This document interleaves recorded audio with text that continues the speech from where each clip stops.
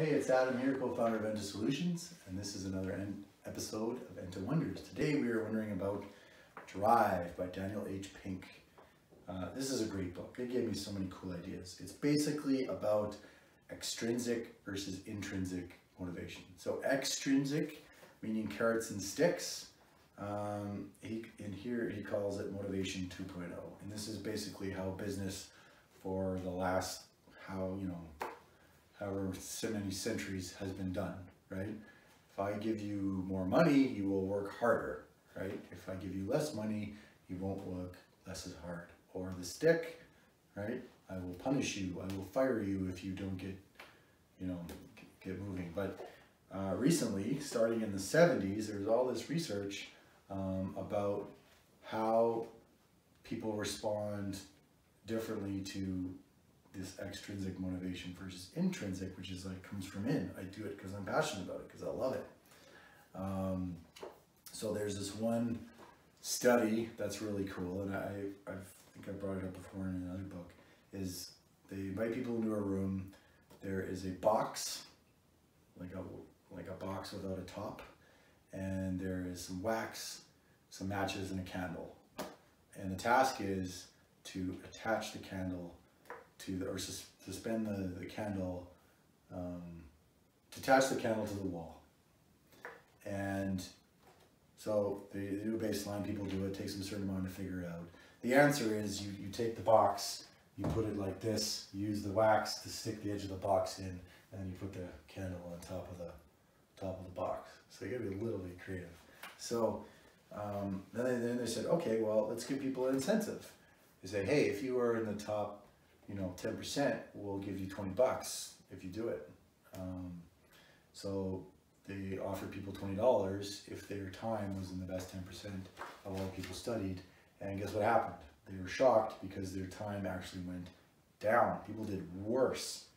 They did not respond to a carrot or an extrinsic motivator in that way.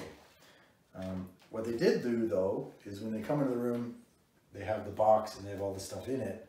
So then they took everything out of the box and put the box beside it, and then people's times went up. So it was less creative. You walk in and the box becomes one of the materials, right? The trick is to recognize the box as something you can use, and you don't do that to take it out of the box. So what that was an indication was that our whole way of doing business, this whole motivation 2.0, this carrot and stick, is wrong. People actually don't respond well to that. So here's some points about carrots and sticks. So he calls them the 7 deadly flaws. So it can extinguish your extrinsic motivation. And there's a really cool example here of a daycare.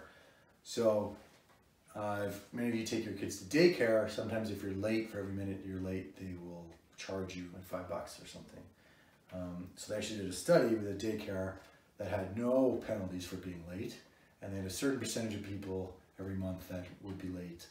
So they said, okay, we're going to add this incentive. We're going to charge you $5 for every time you're late.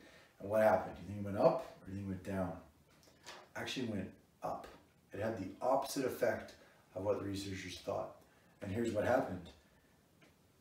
By adding in a fine or a fee for being late, you reduced it to a transaction that the person can decide they're willing to pay. So me feeling bad about being late and affecting the caregiver is a much more powerful motivator than me being like, it's $5, I'm not gonna work so hard.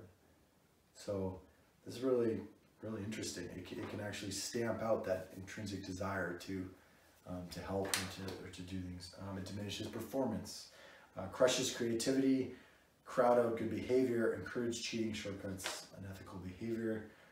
This is a cool example of commission structures, and if you work off commission, and lots of times commission is based off a time period.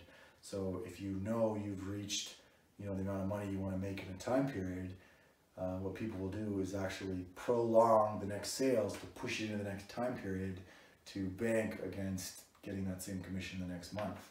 So you see how it's not that people are trying to cheat the system, it's just that it's driving behaviors that are not necessarily in the best interest of what's going on. It can become addictive, and it can foster short-term term thinking. So you're more worried about the carrot than you are about the, you know, the success of the business, for example. So there are times when extrinsic rewards can work well. There's kind of two rules. One, make it unexpected. So if someone completes something and does something amazing, you know, give them that gift card or the praise or whatever. So unexpected. However, be careful, because this now if an if-then reward kind of can now become a now what reward, meaning now it's expected. If you reward people every time with gift cards, now all of a sudden they expect gift cards, so they can turn on you really fast. And the other thing is extrinsic rewards only work well for very mundane tasks, very repetitive data entry tasks where you don't have to be creative, where you don't have to think, you just kind of like, an extrinsic reward will cause you to just go faster. But that's it for that. So there's also, so how does this affect business? How does this affect going from motivation 2.0, as Daniel talks about, to motivation 3.0 in business? There's a bunch of cool ideas like policies, for example, and as a management consultant, this is where we see this all the time, is people like over policize. So if you reduce a policy to a checklist, now you've made it transactional. Now you're the daycare. So now you've created a situation where people are actually responding. They're losing their intrinsic motivation to do the best thing for the business because they're good people. Now it's a transaction. Oh, I just have to do the checklist. That's it. So be very, very careful with your policies and how you write them. We always, when we write policies, try and pepper them with, this is why we're doing it. We believe this. So this is the guidelines. Anyway, that's a whole nother discussion. Another cool idea, do-it-yourself performance reviews. So the idea is basically your employees set their own goals for the month or 2 months or 3 months or whatever. And then at the end of that, they evaluate themselves, and then they meet with their supervisors or coach or mentor or whoever and talk about it. So it really pulls that intrinsic motivation out. You evaluate yourself. I actually really like this one. I could see us as we grow enacting something like that. FedEx Days was a software company, Atlassian, started this. And the idea is you have to deliver something in 1 day. So once a quarter, the whole company gets an entire day. They cancel the meetings, close the doors, unplug the phone, and you're allowed to work on whatever you want. But the next day, they have a big show and tell and a big party, and it has become an absolute huge success story for them. People will work all night and make leaps and bounds in a single day. And I actually just today scheduled our first, I called it an Entivation Day, for the end of March. So I'm super excited to see how that goes with my small little team. So another one, peer-to-peer rewards. You create a kudos system. Caitlin, my business partner, actually created this at one of the companies we used to work for.